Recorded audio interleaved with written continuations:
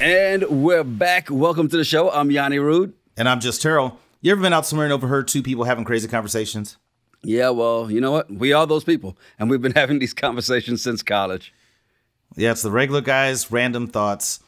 Married at First Sight, season 14, Boston recap of part 2 of the reunion. There should not have been a part 2 because there was nothing about this part 2 I needed that I had any questions answered. It's like, no, it doesn't matter. I've seen everything I need to see, and part 1 of the reunion should have been done.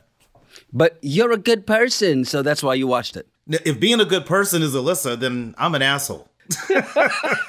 Well, you are, but that's not why he's having this attitude towards Married at First Sight. Not because he's an asshole, just because he's not really a fan of reality TV. That's what Terrell is. Not a fan of reality TV, but here's how we got here and doing these recaps. Because at one point in time, he decided to make a deal with the devil, said he'd never watched The Bachelor until they had a black bachelor. Hey, 2020 hit, and they're like, let's give Matt James a shot. And to Matt James, Terrell's stuck watching the show, so me being a good friend that I am, I watch it with him. And I'm no fan of The Bachelor. Well, like I said, he's no fan of reality TV, but in return, being the good friend he is, he decided to watch one of my favorite shows, Married at First Sight, season 13. And then, of course, halfway through that season, he says, if Gil and Merla make it, I know they're not going to, sir, but if they do, we'll do season 14. Sure enough, on decision day, they both said yes. And voila, here we are. 422 weeks later into season 14, we're at the part 2 of the reunion. And Terrell is so excited. Yep. And no more deals with the devil at all. I can't beat the prayer warriors, apparently. So no more deals with the devil. Prayer warriors. I tried to make one that I was going to win. Prayer warriors said, nope, Chris and Alyssa got divorced early. Oh man, look, as we go through this parts of the reunion, I agree with you. We didn't need 2 parts, but since we did have 2, let's knock it out. The women were the first up to bat, and is it me or Jasmina and Lindsey making a ton of excuses for Olajuwon?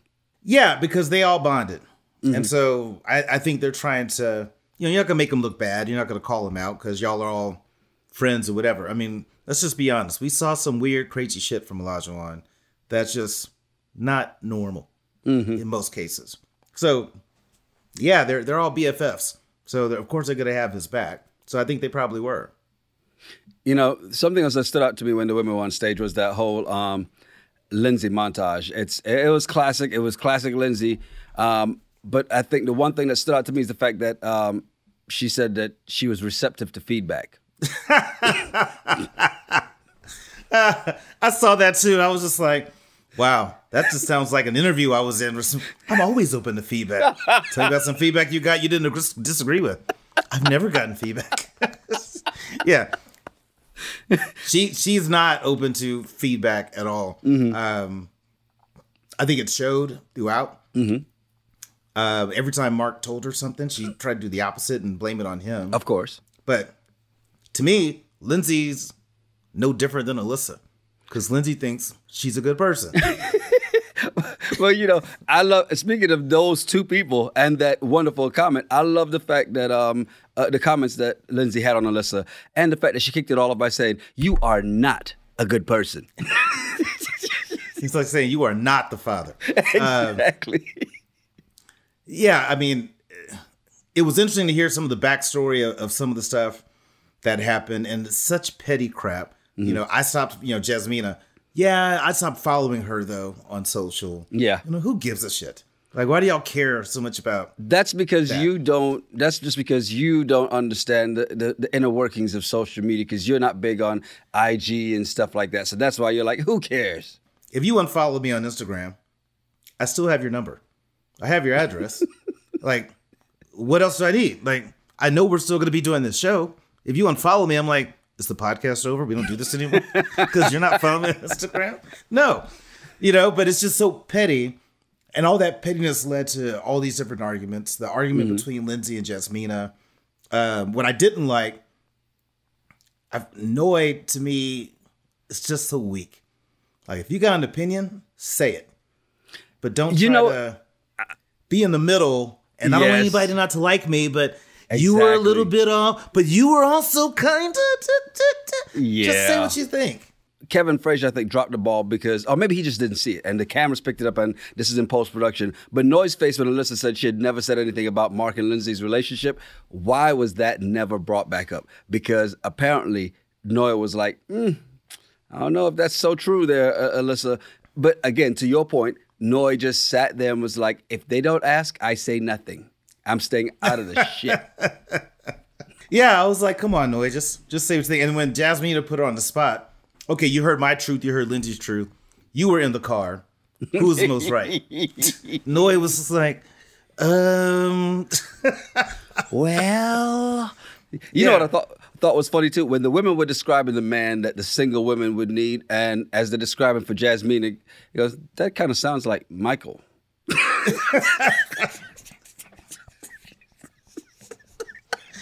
Yeah, I'm like, okay, so what you had, Lindsey, they were right. They need a man who's rich. Yeah. Man who's rich, man who's strong, everything they said.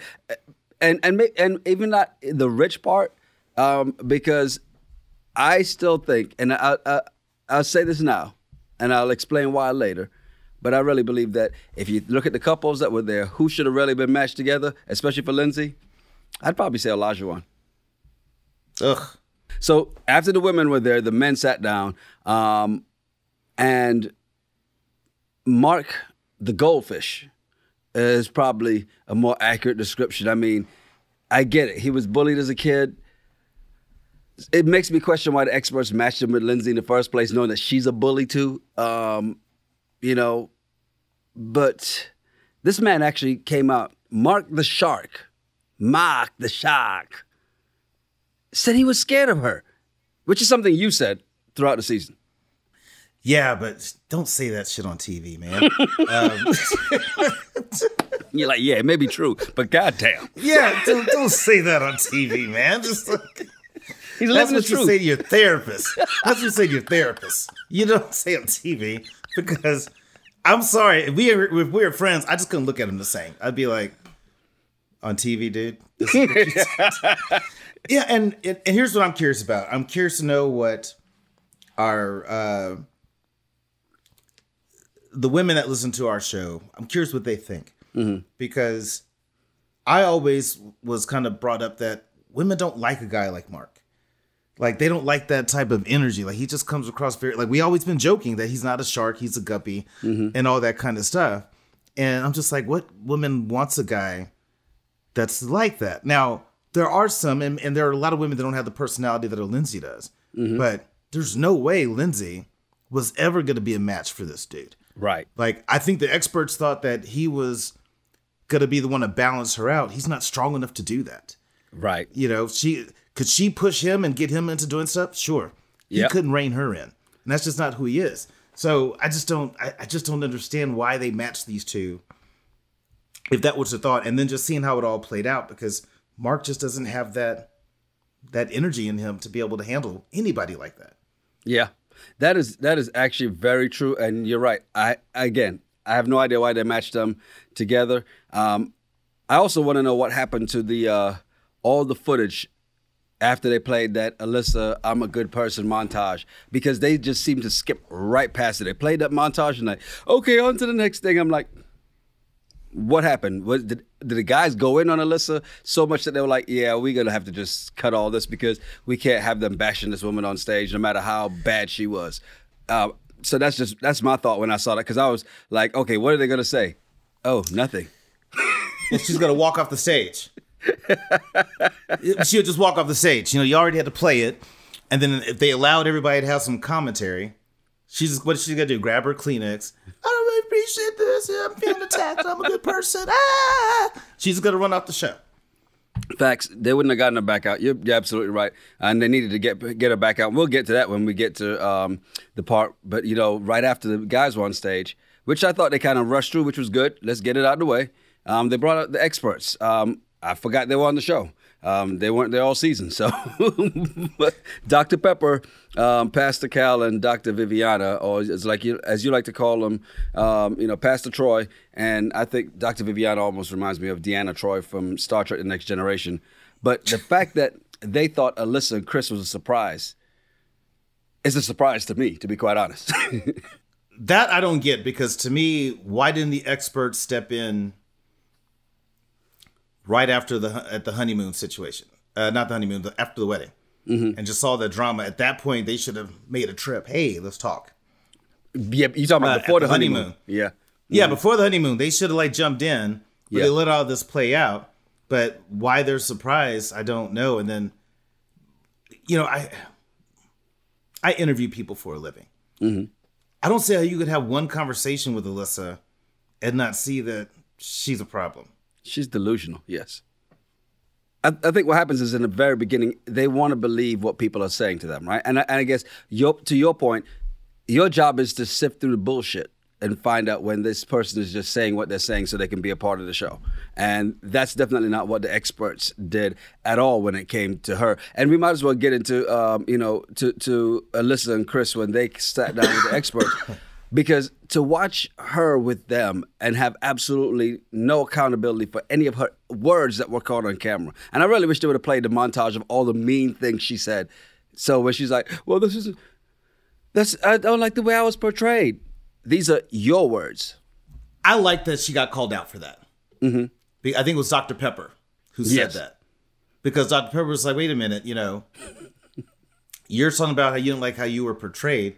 Yeah. We didn't make you say anything. Right. You said all those things. Right? And then when Dr. Viviana, whoever from Star pulled Trek. out the receipts. Yeah. Dr. Deanna Troy. Yeah. She pulled out, well, here's what you said you wanted. Yes. And then she started to go to, I'm being attacked. I mean, she's a terrible person. And I'm sorry, she's not a good person. And when she gets confronted, she is a good person.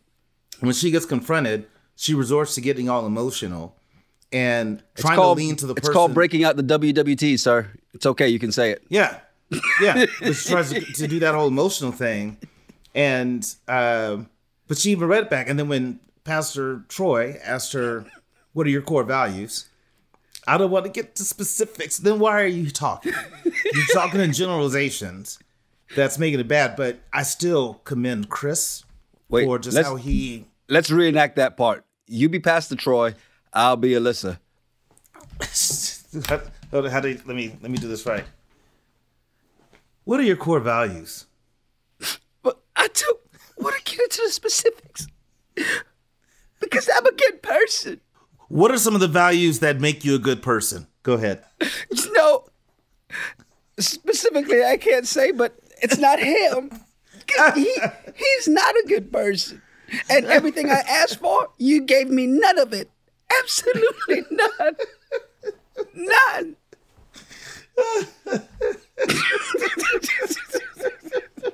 Oh my God! It's so hard just stomaching her on TV. I like that they went straight in at her, and they could have kept going. And she's like, they told me I was coming up when I came out here. You guys wouldn't attack me. I'm like, oh Jesus! Y'all really? was gonna be nice. Of course, they told you anything they could to get you to show up because they knew that we wanted to see this moment, and I'm glad we got it. Yeah. Again, Chris, I commend him for just his maintaining his composure and demeanor, because I'm a Scorpio. I couldn't have, after being treated like that and then finally watching the show and seeing all the stuff that she's been saying about me. Yep. I don't know if I could hold back. Yeah. I don't know if I could hold back. I'd have pulled out my phone of notes. First of all, let me talk about you and your mama. I'm just going to go off.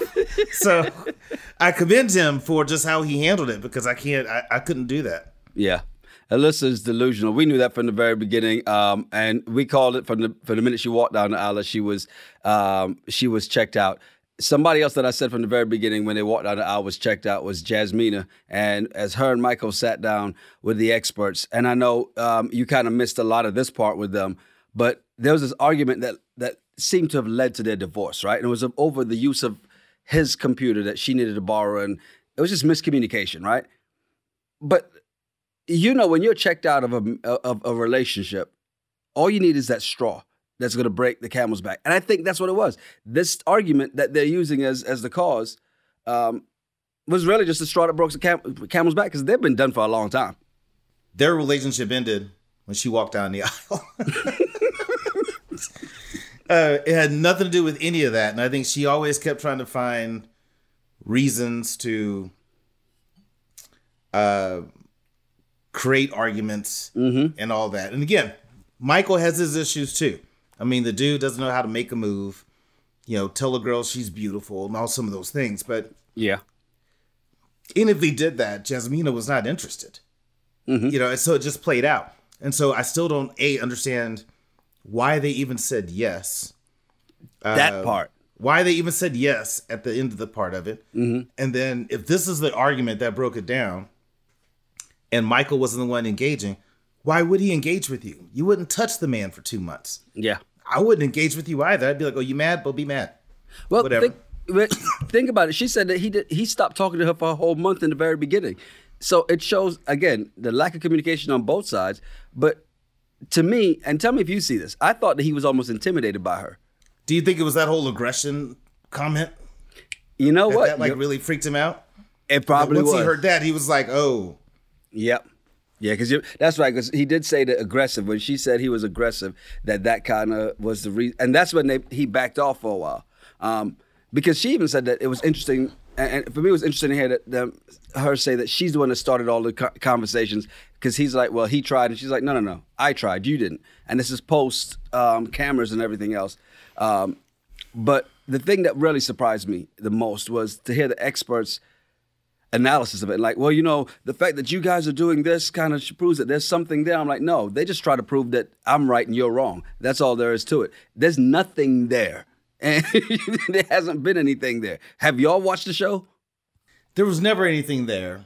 But as we're having this conversation, I started thinking to myself, that aggressive comment, if that's the thing that shut him down.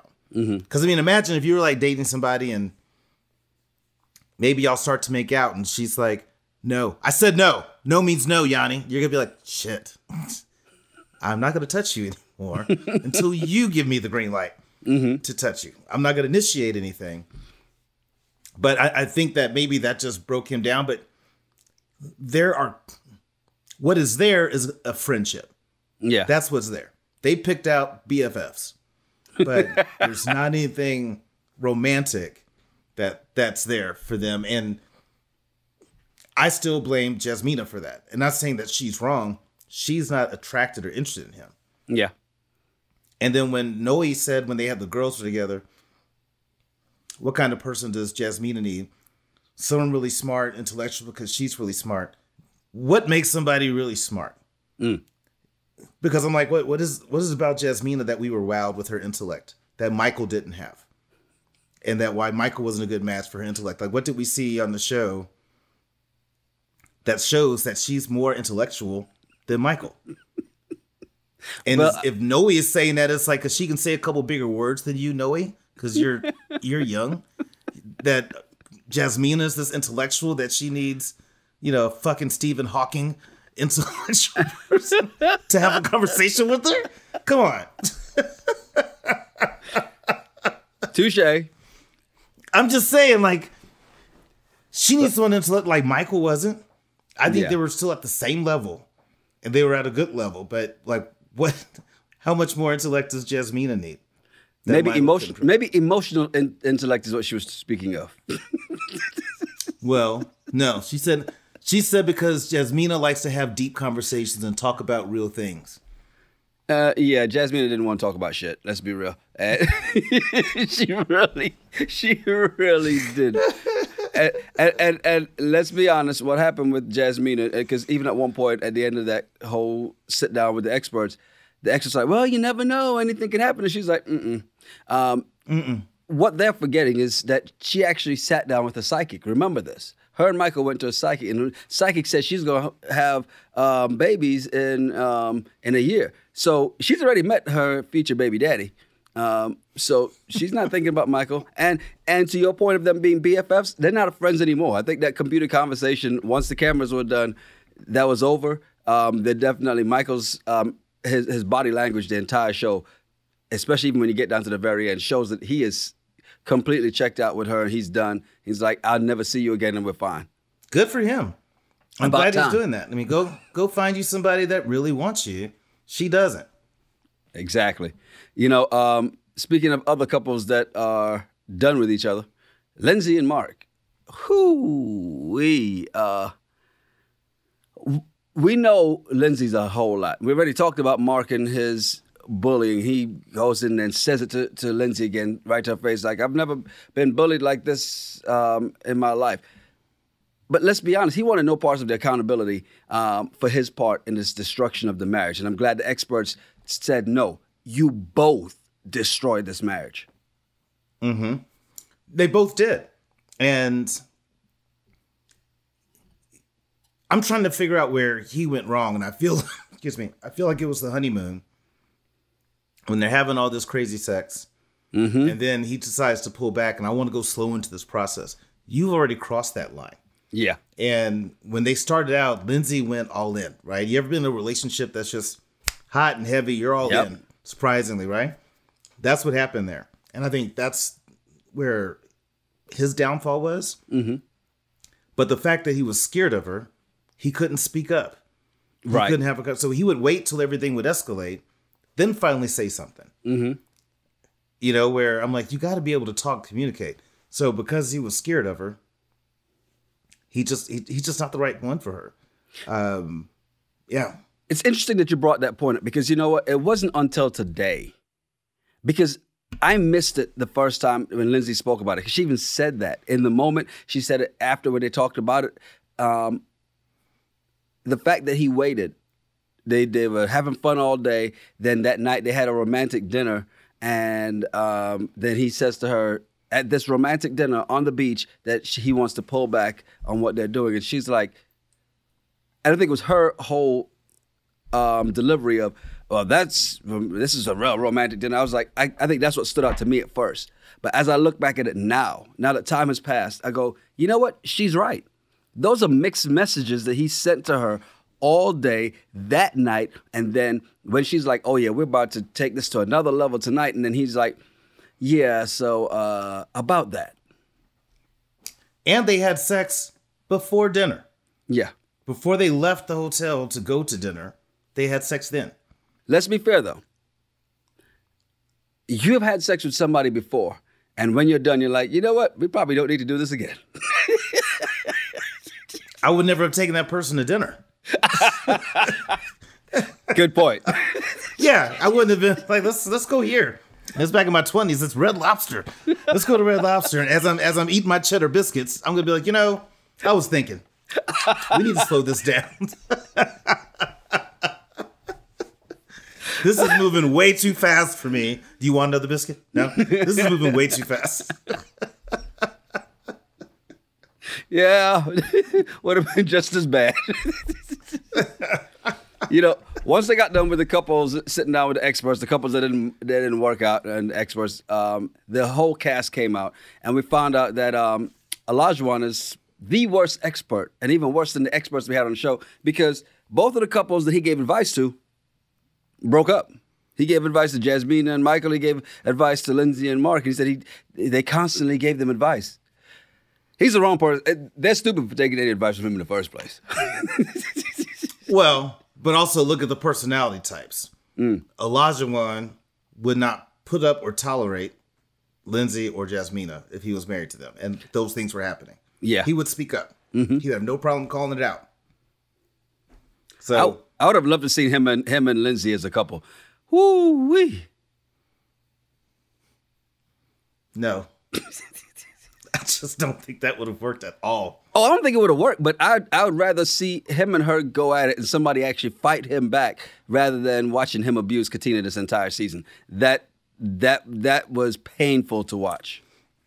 Well, she got her new ring. She got her new wig. She's happy as flies on shit, as my mom used to say. So she's good. Not the new wig. Oh, my God. Yeah. She got a new ring, new wig.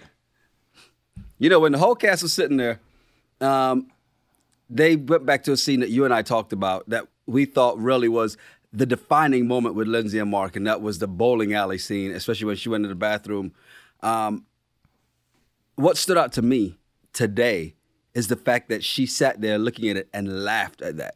And the experts have talked about the lack of respect that she has, the lack of empathy that she has, and you could see there in that moment, the fact that she was laughing at it. She knew what she was doing in that moment. She knew, she said, well, even if she comes and says, oh, well, you know, he wasn't there. I was just talking to somebody about it. No, but you knew you were mic'd, and you knew that that was being recorded. You knew they were going to use it. And so that's why you went in as much as you could. And shows that she's not sorry. Regardless of the apology she gave, she was not sorry for anything that happened.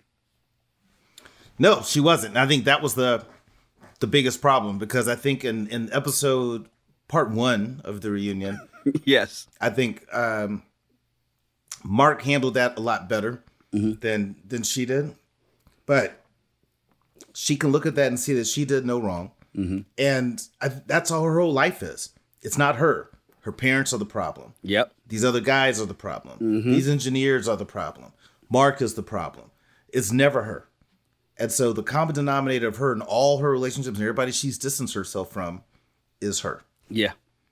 That she lacks the ability to be introspective and look in the mirror and actually see herself. She looks in the mirror and sees somebody else. I'm not quite sure who, but whoever it is in that mirror, it's not who we see when we look at the TV. And that's not based on looks. That's just based on the internal. There's no way that she looked at all that and was like, ha, that's all funny. Because they've really pointed out the fact there's a lack of respect. And they're right. She does not respect him, and he checked out. When he checked out, and we didn't blame him when he checked out, because she was so over the top. I'm like, I would have checked out from the minute she walked down the aisle drunk. Are you kidding me? Yeah, but I think the moment she started being a bit much, which before they had sex, that's the point Mark should be like, hey, I need you to dial that back a bit. And kind of check that, because that's what Lindsey's saying she wants in a guy. That's what she needs, exactly. And that's what she needs. But you got to like call that out. You can't let her go, you know, all those times when she would be all playful and want to be goofy. And he's like, stop. You got to be able to look at her and be like, hey, look, I'm not in the mood. I need you to stop. Are we good? Good. You know, I don't mean to mix shows, but you got to pull a Bilal and be like, I'm going to put you out. Well, you know, he did say that's what he learned from the show. He said, so in my next relationship, I'll be like, no. You do not talk to me like that. And I'm like, I'm sorry, I just don't believe you. Yeah, he's not going to do that. He's still a toothless shark. He's not going to do that. He's going to... And that's just it. Like, what kind of woman does he need? Obviously not like an alpha female, because that won't work for him. But what kind of women what would be the right fit for him? You know, is it... I can't even think of it. You know, all I can think of is like Little House on the Prairie. He needs somebody like...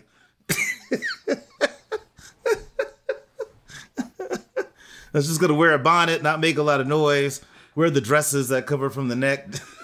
So Mark the time traveler is what you want. Yeah, he should become a Quaker. Go out there, grow a beard, get off technology, get away from social media.